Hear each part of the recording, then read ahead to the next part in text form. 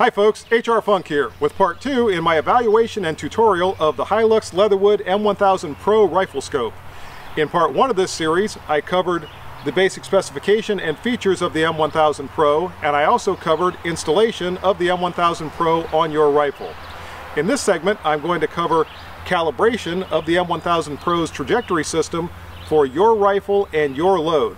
And this is one of the departures between the new ART scopes and the original ART scope as fielded back during the Vietnam War.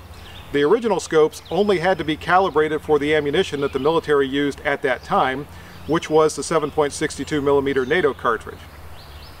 So in order to accomplish that, the cam on those original ART scopes only had to compensate for trajectory at the range that the 7.62mm cartridge was traveling when it was fired by those military snipers. Part of the innovation with the newer style M1000-Pro is the ability for this scope to be calibrated to any load that you might be using. The way that's done is by calibrating the trajectory ring with the trajectory cam in order to make sure that the scope is compensating properly for whatever the trajectory is of the load you're using from your rifle. And I'm going to cover this in some detail, and we're going to take a look at what each of the rings on the M1000-Pro is responsible for doing, and I'm also going to set the M1000-Pro's calibration to the load that I'm using in this rifle, and I'll show you exactly how that's done. The first step in calibrating the trajectory system of the M1000-Pro to your rifle requires you to do some homework.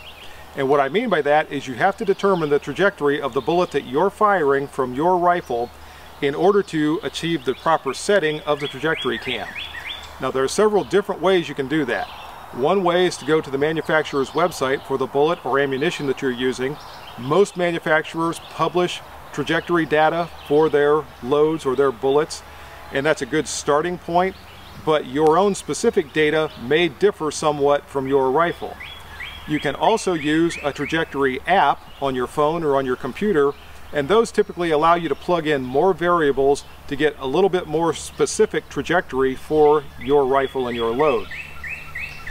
The more specific you can get and the more data you can put in and the more variables you can eliminate, the closer you're going to be able to determine the trajectory of the bullet from your rifle. With this rifle, what I did was to go out and fire it with the load that I'm intending to use, and the load that I'm firing from this rifle is the military's M118LR, the long-range precision shooting, or long-range precision ammunition rather, used by the military currently. And I suspected out of the 20-inch barrel of this rifle that I was going to get less velocity than the published data for that load. And I was correct. Out of this barrel, that M118LR ammunition with the 175 grain Match King bullet is achieving a velocity of about 2,580 feet per second. That's about 40 or 50 feet per second slower than I would be expecting with, say, a 24-inch barrel. So with that velocity information, I was able to input it into my ballistic app along with all the other data, including altitude and temperature and one thing and another, to come up with the closest trajectory that I can for the bullet that I'm firing from this rifle. And that did make a difference, and although that 40 feet per second difference in velocity from the published data to what I'm seeing out of this rifle is not tremendous in terms of effectiveness, it is measurable and does have a slight impact on the trajectory of the bullet.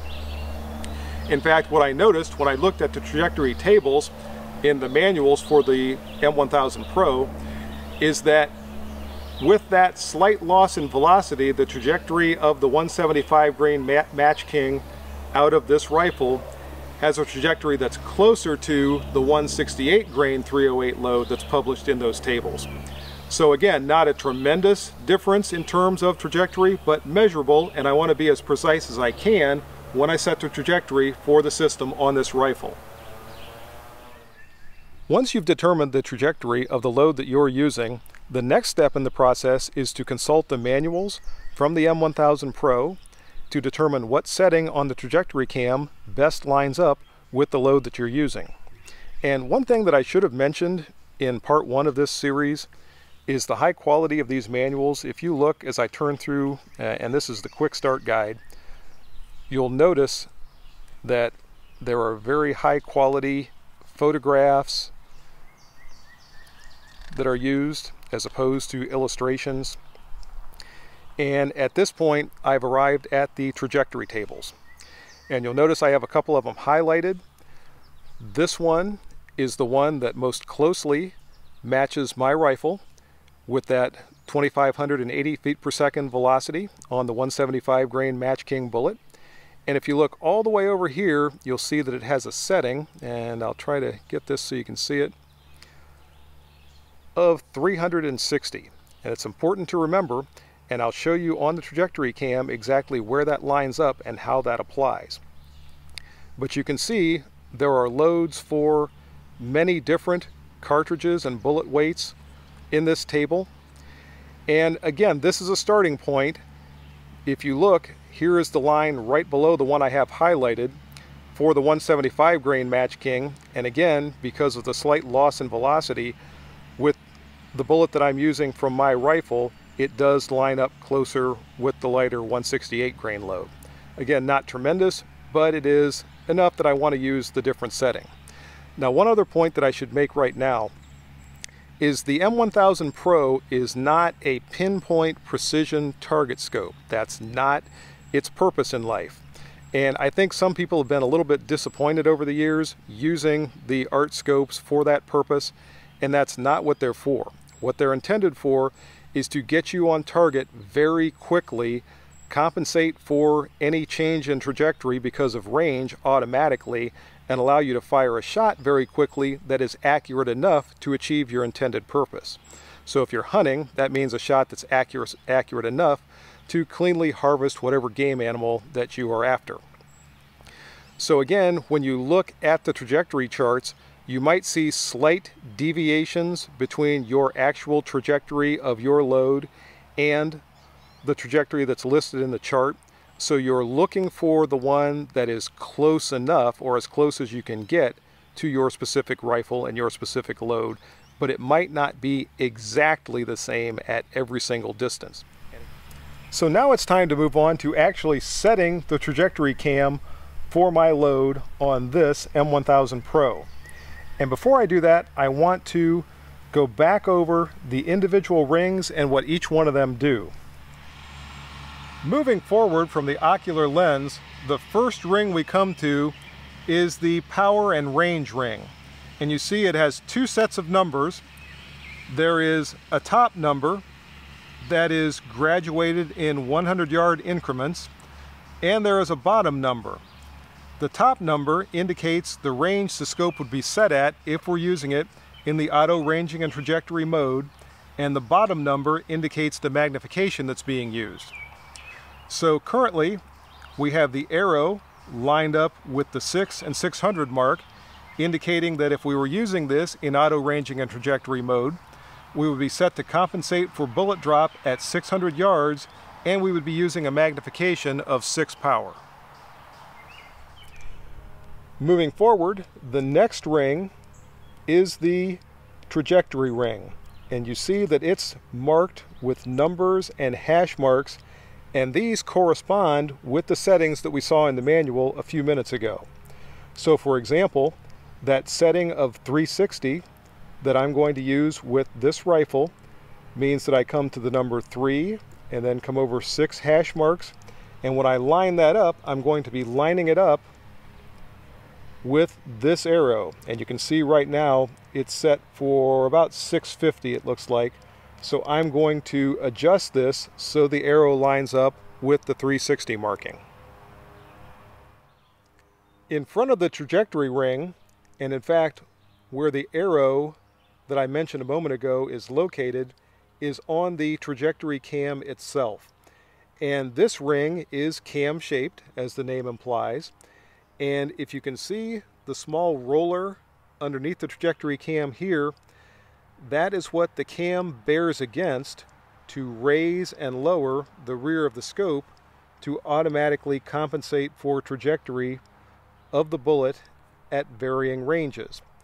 And this is computed to be accurate or calculated to calibrate with the markings on the range and power ring, so that when you have everything calibrated properly, if you turn the power and range ring to, say, the 400-yard marking, it should have the trajectory ring or the trajectory cam in the proper location to raise the rear of the scope high enough to compensate for the bullet drop at that distance.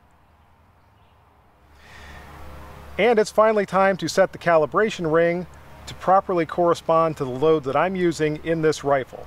As I said a while ago, I need to set the calibration ring to a setting of 360, meaning I need that to line up with the arrow on the trajectory cam.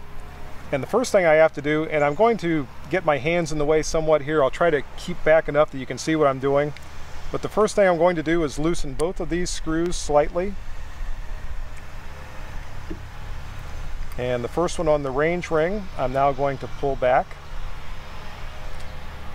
Now I'm going to loosen the screw on the trajectory cam, or excuse me, the trajectory ring. And with that screw loosened, you can see I can now turn the calibration and range rings independent of the trajectory cam. And I can line up the arrow with that 360 setting. There's the numeral 3, there's the hash mark for 5, and the hash mark for 6. So it's now properly calibrated to that setting of 360. And the only thing I have to do at this point is tighten everything back down. And I'm probably going to have to turn the camera off to do this, because if I try to put my head down here so I can see what I'm doing, I'm going to completely block the view. So give me just a couple of minutes to tighten everything back down. And that screw is now tightened back down. You can see I still have my setting of 360. And at this point, the power and range ring is still separated from the trajectory ring, which is fine because I want to make another point while I have them in this orientation. As I said in part 1, you can separate the power and range ring from the trajectory setting, and thereby you can use any magnification you want at any distance you want. But in order for the trajectory compensation system to be all set together, the range ring and the trajectory ring have to be lined up right here. And there are pins in the front of the range ring that go into holes, and you might have heard that snap right there, go into holes on the rear of the trajectory ring. And when I tighten this back up,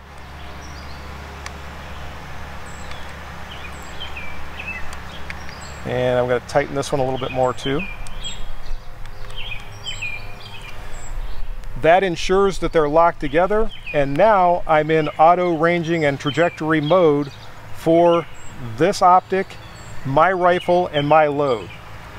Currently, the arrow is lined up with the 500-yard marking, so I would be set based on the trajectory table and the data that I obtained from this rifle for a shot at 500 yards, and all I would have to do is essentially look through the scope, line up the shot, and squeeze the trigger. That's the beauty of the ART system, and that's one way that it can be used if you're shooting at known distances. All you have to do is dial the scope to whatever the distance is you're shooting, aim, and squeeze the trigger. But there's another way, and I'm going to go over this when I talk about the reticle and using the reticle in the M1000-Pro, that if you're at an unknown distance, you can frame your target with the reticle, and that will automatically compensate for the drop at an unknown distance, and then once again all you have to do is aim and squeeze the trigger. By the way, this is one place where if I could make a suggestion to Hilux Leatherwood, it would be to come up with a system that would allow a quick release between the range ring and the calibration ring, so that you didn't need to use a screwdriver in order to separate those. That way, if you got down into position and you were at a known distance that you were watching and you wanted to separate that to change your magnification, you could do that quickly and easily. Or if you saw another target appear at a different distance and you didn't know the range, you could put it back together quickly, go right back into that auto ranging mode, frame, aim, and shoot your target at the unknown distance, and do all of that without tools. Now at this point you might be saying, okay HR Funk, that's all well and good, But what if I have a load that doesn't correspond to any of the cartridges that are in the Quick Start guide? That's when you default to the owner's manual, and in the back of this manual there is a trajectory compensation setting or table for every single setting on the calibration ring. So all you have to do is go through these until you find the trajectory that matches up closest to the load that you're using, and then apply that setting to your calibration ring, and you're going to be set for that auto ranging and trajectory capability. The final step in the process of calibrating your M1000-Pro is to zero it. Once you have the proper calibration setting, the next step is to zero your rifle at a distance of 200 yards. For that process, you use the normal windage and elevation adjustment turrets and zero your rifle for that distance of 200 yards and ensure that you do so on the cam setting of 2 and 200. That way you'll be properly set when you start to compensate at longer distances to provide for the proper bullet drop at those distances. Once the 200 yard zero is established, the next step is to fine-tune the settings on your M1000-Pro. What that means is to fire it at the various distances all the way back to the maximum distance that you intend to fire your system, and make sure that the trajectory compensation is close enough at those distances. Now there is a rule for fine-tuning the trajectory setting at those greater distances if it's off slightly, and that rule is hit high, hit low, go low. What that means is if you're firing at a greater distance than where you zeroed and you're hitting higher than you want to at that distance, you should go slightly higher by 1 or 2 hash marks on your trajectory ring or your calibration ring. If you are hitting lower than you want to at those extended distances, then you need to go 1 or 2 hash marks lower on your calibration ring, and that will properly fine-tune your rifle and your M1000-Pro for firing at those greater distances. Also, one thing that I learned when I was shooting at Bang Steel is if you can see your bullet impact and you see it hit a little bit low, simply turn the trajectory cam slightly higher as though you're compensating for a slightly greater distance, and it's going to be right where you want it to hit. Similarly, if you see your shot hit a little bit high and you dial back slightly as though you were shooting at a slightly shorter distance, that will also automatically compensate for that. It's very quick and it becomes very intuitive after you do it a little bit. So that was one thing I learned just from working with, and that was in fact the older M1000. It was not the M1000-Pro. But it was something that I liked because you could make very quick, and as I said, with a little bit of practice, very precise adjustments, much quicker than going to your elevation turret and trying to click in the compensation for whatever correction you need at that extended range. And that's going to wrap things up for part 2 of my review and tutorial on the Hilux Leatherwood M1000-Pro Riflescope. In part 3, we'll take a close-up look at the HR1 reticle used by the M1000-Pro, and also take a look at the process to use that reticle to frame, aim, and shoot. And as I said, that's going to do it for this video. I hope you enjoyed it. If you have any questions or comments, as always, make sure you forward those to me. Remember, if you order anything from Optics Planet, be sure to use my discount code, which is... And if you use that discount code, it's good for 5% off anything you purchase from Optics Planet. See you next time, folks. And until then, good shooting. Bye-bye.